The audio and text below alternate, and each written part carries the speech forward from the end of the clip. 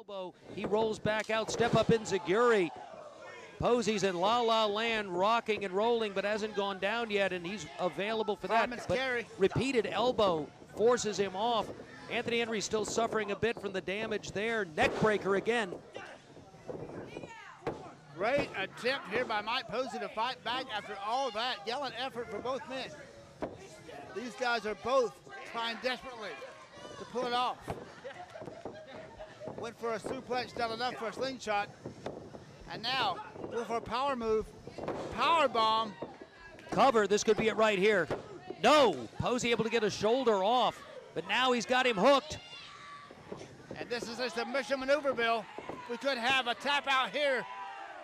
Clover Leaf, and here comes the Jimmy Rave approved team, and both of them are up right now, but Drew Adler is right there. He was watching too. Down goes Hollis.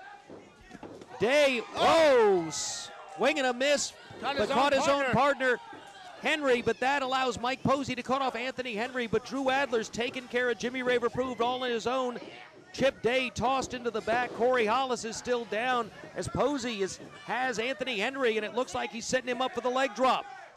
One for that double arm hook suplex, and now gonna fly. Mike Posey, we've seen him do this so many times before.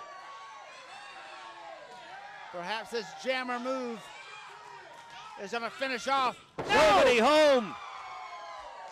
So much for the Alabama jammer. Double leg picked up, back into the Clover Leaf. He's got it. And this could be it right here.